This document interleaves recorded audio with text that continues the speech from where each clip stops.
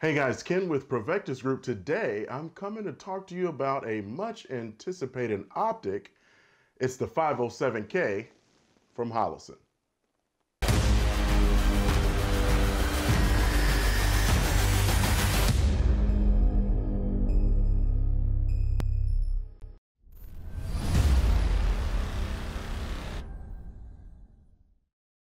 Now, welcome back, and we are dealing with an unloaded firearm so the internet does not have to freak out. Before we get started, I wanted to give a big thank you to Gables Sporting Goods. Because of Gables in Douglasville, Georgia, we were able to review this optic. They gave us a great deal on this. Go and check them out. Let's hop into the features really quickly.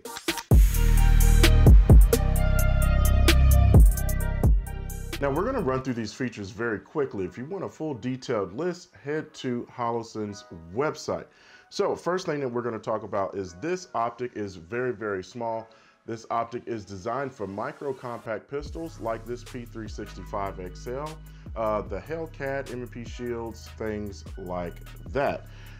Next feature is it features a 50,000 hour battery life. That's super, super long. It has a multi-reticle design. It has either a dot, a circle, or a circle with a dot. The circle is 32 MOA. Next feature is the shake awake technology. So when you put this down for any extended period of time, the dot will come cut off, but when you go to grab it or it senses any movement, it will cut right back on.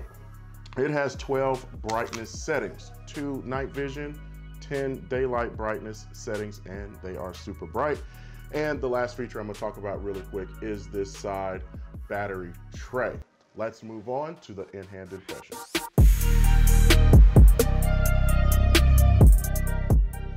Okay, so when we talk about the in-hand impression, is you just bought it, you took it out of the box, you just installed it, got your Loctite on there, and now you're starting to play around with it, you know, the fun part.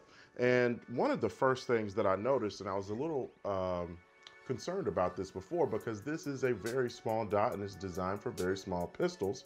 Excuse me, it's a very small optic and it's designed for very small pistols like micro compacts. I was concerned about the window size, and to my surprise, it's very comparable to a Trichicon RMR. It's actually a very generous window. The other thing about the window is it's not very curved. The reason why I like that is on some red dots, when it has a really curved window, that dot likes to jump around and move around a lot more. So I like the fact that the window isn't so curved. The window does, or the glass does, have a slight blue tint, but it's not as blue as an RMR. When you actually compare them next to each other, you can see a difference. So for all the RMR fans out there, people that are used to using those, it does still have a little blue tint, but nowhere near as much. It does have a very nice fit on the gun. When you look at this, it's just a slight amount of overhang on each side, but as far as the design is concerned, they did an excellent, excellent job with this. Really, really like it. So again, this optic designed for micro compacts. Right out of the box, it will fit on P365XLs. For the Hellcat owners, you have to do some slight modifications. Back to the multi-reticle design. I want to spend just a little second on this. It's got 3 options with the 507K. You have just a 2 MOA dot, 32 MOA circle, or 32 MOA circle with the 2 MOA dot in the center. Now, prior to this optic, the only experience that I really had with holographic type sights or circles with dots were back in the EOTech days, or my EOTech days, back when I was contracting. Since then, I've only used dots, whether it's 2 MOA, 1 MOA, or 3.25, rifle or pistol. I was definitely thinking that that was going to be the case when I purchased this one. So when I put it on, doing my little in-hand, I'm doing some dry fire, bringing it up, presenting the gun, okay. Had the dot on, I was like, okay, it looks pretty good. Then I went, all right, let me try the circle. Put the circle on, didn't think I was gonna like it, but I was like, man, that circle sure is a lot easier to pick up on than just a small 2 MOA dot. Then I changed it to the 32 MOA circle with the dot in the center, and oh wow, super easy to pick up. Again, I was just doing a dry fire, but I noticed that it was very easy to pick up. I had a lot more feedback. It's just so much easier to pick up a big circle with a dot. Now I still had, a couple reservations about it, and I was like, all right, I'll continue my dry fire, but we're gonna find out live tomorrow or the next day. So that's what I did. I waited until the next day, and I'll get to it in a second. The next thing I wanted to talk about, or I should say I noticed with my in-hand impression, were the buttons here on the side. This is how you control, I want you to see this here. There we go, nice and focused. I want you to see these buttons here. That's how you control the brightness. You have a positive and negative. Again, 12 brightness settings in total, 2 for night vision, 10 for daylight. But not only do they control the brightness, if you hold down the negative, it cycles through the different reticles, the dot, the circle, and the dot. And then I believe if you hold the positive, it switches from the auto dimming feature to a manual dimming. I prefer the manual, and it does something else I can't remember. But that's it for the in-hand impression. Let's move on to the performance. So first thing I noticed right after I got to the range is I needed to zero the optic. The first thing I noticed is that it comes with a tool, all right? And the cool thing about the tool is that you'll use this tool to take this battery tray out. You also use the tool to adjust your windage and elevation for zeroing. Really nice. That tool, I would highly recommend you throw it in your range bag after you zero. But super easy to zero, very, very easy to zero. In fact, every little adjustment, as long as it's not too loud in the range, you can definitely hear it, but more importantly than that, you can feel it. There are optics that cost twice as much money than this 507K, and you cannot feel or hear the adjustments. So I really, really like that, and it made zeroing this optic much, much easier. Second thing that I noticed is that the reticle is very bright.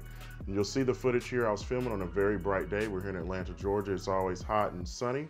But the 10 brightness settings are actually bright enough to see on the brightest days, which is awesome. Again, there are optics that cost 2 and 3 times the price of this 507K that can't even do that.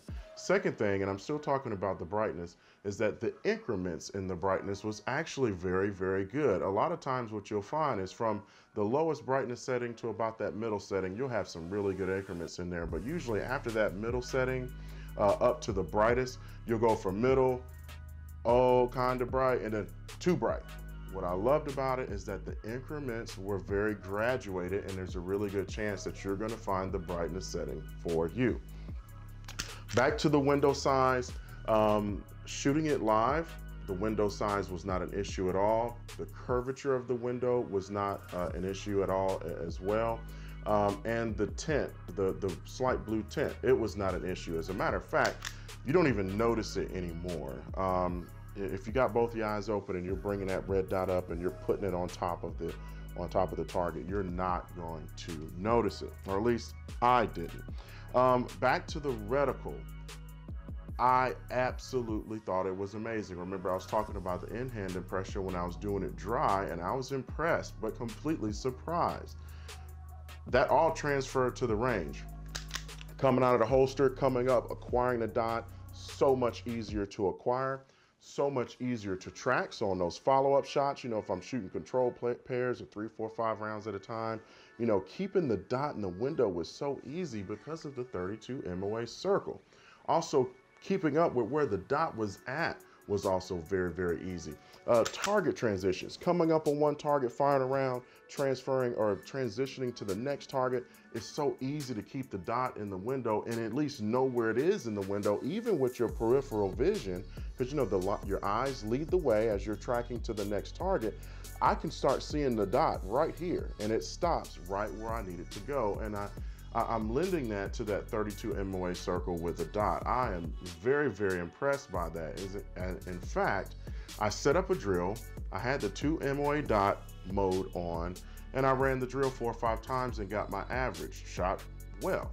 Then I did the 32 MOA circle with the dot, same drill, ran it 4 or 5 times and got my average, and my time was reduced by about 3 seconds. And I'm lending that to the fact that not only is it easier for me to pick up on the dot, track the dot, and know where the dot is in the window, but there's that self-confirmation that we always are looking for. We're trying to align the dot perfectly on the target, and then we're also subconsciously trying to put that dot dead center of the window. And I think that just because it's not a single dot and I'm using that circle and the dot, I can just put any part of that on the target and press the trigger and it's gonna hit.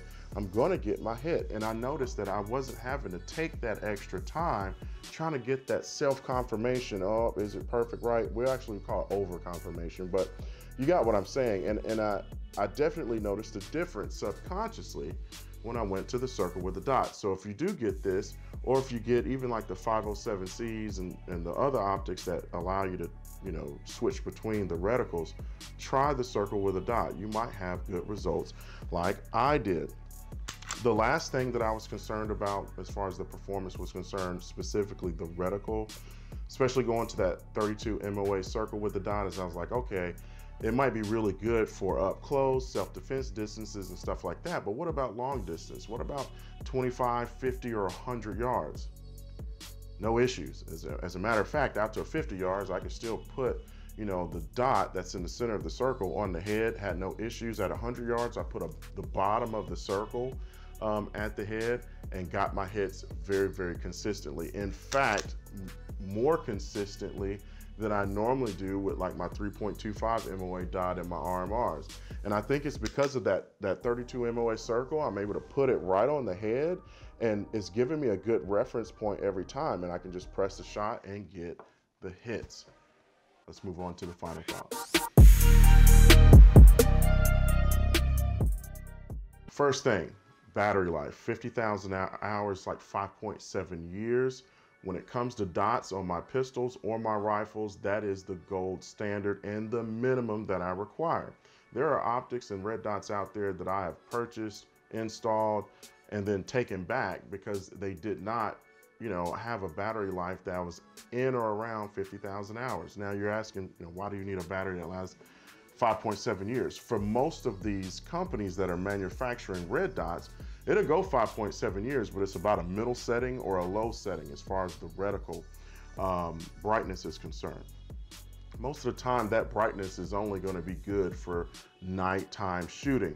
So for the majority of us that are leaving our dots on throughout the day, you have to turn that brightness up just a little bit higher so you can see it during the day and also see it at night. So it's going to greatly reduce the battery life. So I want something that's a minimum of 50,000 hours, and then also too, on top of that, is I highly recommend that you change your battery once a year on your birthday. I actually have a reminder set in my phone. The next thing was the battery tray. This is huge. I want you guys to see this again. The reason why this is huge is because, say like with a Trijicon RMR, and there are other optics, including the Romeo Zero that I had on this P365 XL before. In order to change the battery, I have to break loose the bolts, which I have to break loose my Loctite, take the optic off, install the battery, put the optic back on, retighten it back down, re-Loctite it, let the Loctite cure, and then re-zero. Ain't nobody got time for that. With this, I don't have to do that. I take the included tool that they sent in the damn box, unscrew it. I can actually use the tool to pry the battery tray out, swap the 1632 battery. I'm back in service. Still, it's a good idea to confirm your zero, but I've never had any issues with that. Next thing that I really liked about it is the drop testing. If you want to see how well it did, check out Sage Dynamics video. Aaron Cowan did an excellent video, and he's an excellent instructor. He also teaches classes, so definitely check him out. It did good in his drop testing. The next thing, I really like that reticle, and I like that it just happened. I was definitely thinking that I was going to go just to the 2 MOA reticle like I have with everything else in the past, but the 32 MOA circle with the dot is a game changer, especially for people that are having issues picking up on the dot, keeping it in the window, tracking it, things like that. The next thing is the price. You're talking like mid threes, low threes, the mid $300 range. For the feature set, for what it offers, you really can't beat it. The price is amazing. Hard thing is finding one right now, but hey, check out Gables. Kinsey's Optics also is going to have some as well. The reticle brightness, super bright. Like I mentioned earlier, there are optics out there that cost 2 and 3 times more money than this and can't even get as bright as this one. And it's only an issue, or it's not an issue until you spend $500 to $800, $900 for an optic, and then you take it out to go shoot it, and you're zeroing it, and the dot can't even get bright enough for you. It's a pain, and it kind of pisses you off just a little bit. Me personally, I think that Holosun knocked this out of the park with the 507K. They definitely addressing a need. The micro compact market right now is exploding. So coming out with an optic like this is huge. I've really been looking forward to it for a long time. If you are on the fence about buying the 507K, I would say definitely go ahead and buy it. Buy it with confidence, in fact. But before you do that, do your own research. Don't just take my word for it or anybody else's. Do your own research till you get that warm and fuzzy feeling. Hope you guys enjoyed this video. Please like and subscribe. Hit that notification bell. If you want some more information about the 507K, check the description below. We hope that every one of you are having a wonderful day, and we'll see you next time. Just wanted to thank you guys so much for tuning in. For more content and shenanigans, hit us up on Facebook or Instagram or on our website, provectusgroup.org. And since I know you guys are so awesome, hit that damn subscribe and like button. Love you guys, and see you next time.